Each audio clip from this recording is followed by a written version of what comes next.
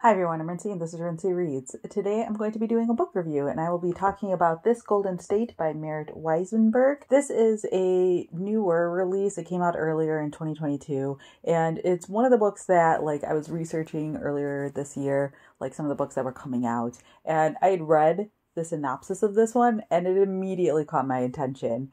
So in this story, you are following this girl named Poppy. She is 17, about to turn 18 years old, and she is a part of a family that follows 5 rules. No one can know your real name. If you sense that anything's wrong, immediately go to the meeting spot. Don't stay in one place for too long. Keeping our family together is everything, and we wish that we could tell you more about our family, but we can't. So Poppy has grown up as a part of this family, never knowing who her parents really are. She doesn't know what their real full names are.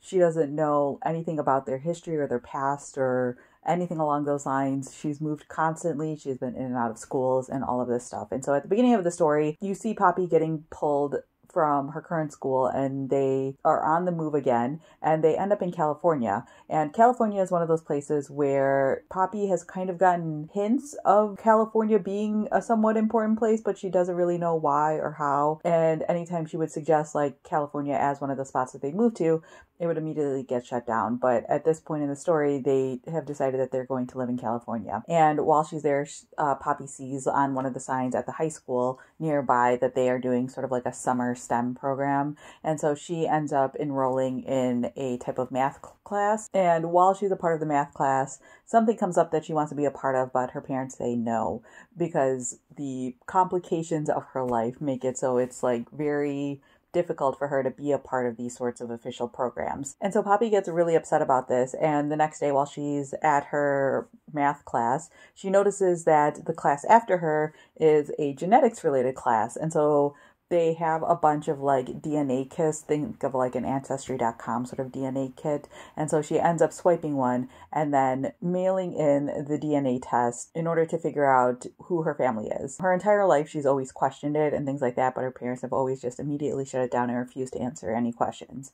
And of course, this begins a series of events. And that's about as far as I'll go in terms of providing you with a plot summary. Like I said earlier, this was a book that was on my highly anticipated list because that premise is so fascinating to me. But I also had relatively, I don't want to say low expectations, but I definitely was managing my expectations going into this book because I also knew it was a young adult contemporary book or a young adult contemporary mystery mix.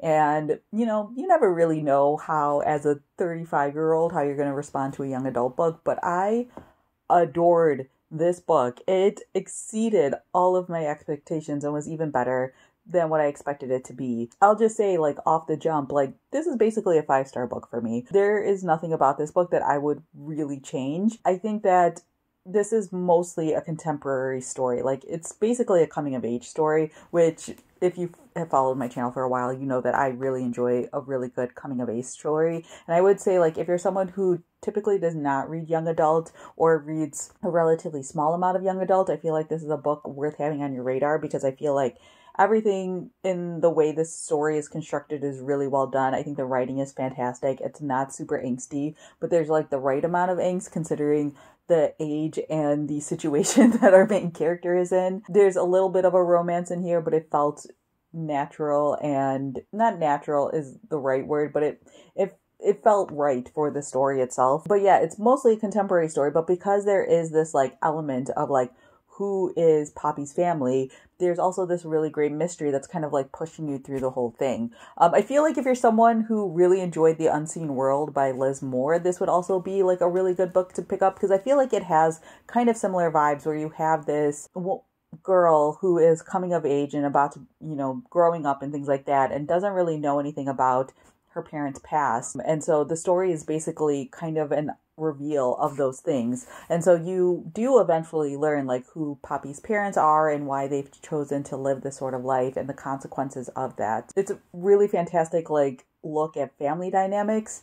In the story, Poppy has a younger sister who I think is 8 years old. And so it's really interesting to see the contrast between the two characters. Poppy is someone who definitely follows the rules and how her younger sister kind of pushes the boundary a little bit, how each of them handles the situation that is very difficult. And also like just sort of having that age gap, they also just respond to things differently and stuff like that. You see Poppy coming into her own and starting to have her own way of thinking. Like she spent her own life following her parents' rules and doing whatever she could to protect her parents. But now that she's growing up a little bit, and especially now that she's like basically finishing high school, she has to kind of figure out what's going to happen now at this point. Yeah, I thought this was amazing. Like I thought the pacing was fantastic. I wanted to keep reading this book constantly. I think Poppy as a character is really well done. Like she's sheltered and it's written in a way that like the things that she knows and the things that she doesn't know makes sense. This book also kind of brought me back to reading Educated, and obviously like those situations are not exactly the same, but I feel like they also have similar vibes because you have this young woman who led this extremely sheltered life, and like her desire for like education and wanting to know more and be more and do more with her life and stuff like that. Like those sorts of vibes are there as well. This is a book that I know for a fact is not getting a lot of eyeballs on it, and definitely not as many as I think it deserves.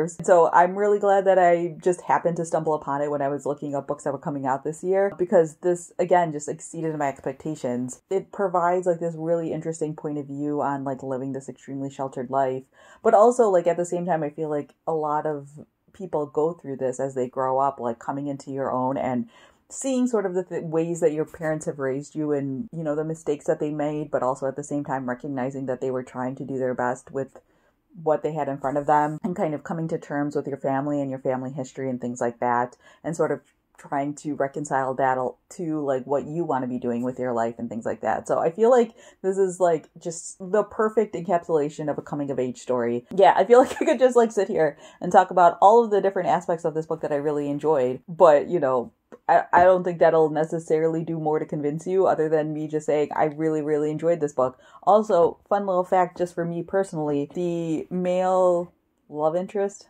I guess you could say, in this book, they don't specify for most of the book his ethnicity, but then at some point they decide to, and he's like half Malayali, which like blew my mind because how often do you see Malayalis in books? My parents are from Kerala, in case I wasn't clear. And so that was a fun little tidbit for me that, maybe pushed me over the edge to making this a 5-star book. It didn't. This book is amazing even without that detail. But yeah, that was just like a fun little treat for me. So just thought I would mention that. So yes, if I could, use this review or use this little platform to bring more attention to this book, I cannot explain to you like how much I love this book. I honestly thought it was fantastically done. The reveals in here are perfectly paced, and I just really, really enjoyed my experience with this book. So yeah, again, if you enjoy coming of age stories, if you like contemporary young adult books with a little bit of mystery thrown into it, if you liked books like The Unseen World, but are willing to take that in a more young adult form, then I definitely think that this is a book that you should pick up. So yeah, that's my quick review on This Golden State. If you have read this book, feel free to leave a comment down below letting me know what you guys thought of it. I think it has like pretty high ratings on Goodreads, and there are like a couple people that I follow that have picked it up, but again, not as many as I would like because I really enjoyed that book. Or if you have any questions about the book, feel free to leave that down in the comment section as well. So yeah, that's all I have for now, and thanks for watching.